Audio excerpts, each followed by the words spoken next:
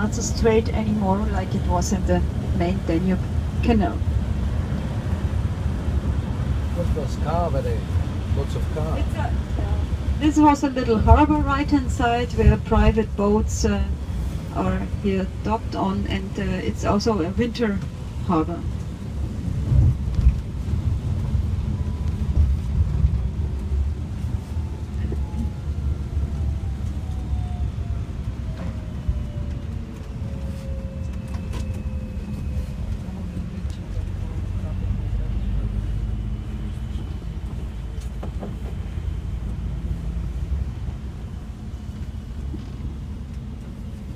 Cologne is bigger, of course, but Cologne was never finished. It was only finished in the 1860s, 1880s.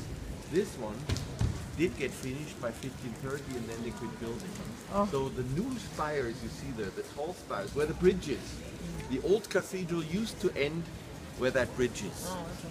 And only in 1860 did they put up the tall spires. But all the rest of it, that was finished before 1500. So in the middle, actually, if you look to the tallest tower in the middle, see that little thing under the, above the triangular balcony? Mm. In the field between the two windows, there's numbers chiseled in, and it says 1492. This is when the facade was finished. And if you look up there, beneath the two saints, one with the ladder, the other one with the crozier, to the left of the window, there's other numbers. There's 14. The 4 is always this half 8. It says 1493. That's when it was all finished. Mm-hmm. And if you look to on the right-hand tower above the window, it says 1860. That's when they put the square. And the cathedral was built after that devastating city fire of 1260. So shall we say they began building for real in 1270. It took them 200 years and a bit more until they got to that point. Then they built for another 50 years and called it quits, but it was finished. Cologne was never finished, only in the 1880s.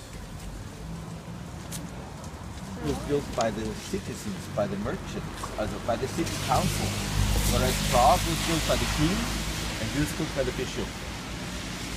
This one here was run, organized, built and financed by the citizens. And the city council and the citizens by then named the city. Because they took it not to do much, and the merchants did everything they could to bring the craft and the producers, low and weak, in the city council because they wanted to call the shots. And they did call the shots because of the river and because of the bridge. When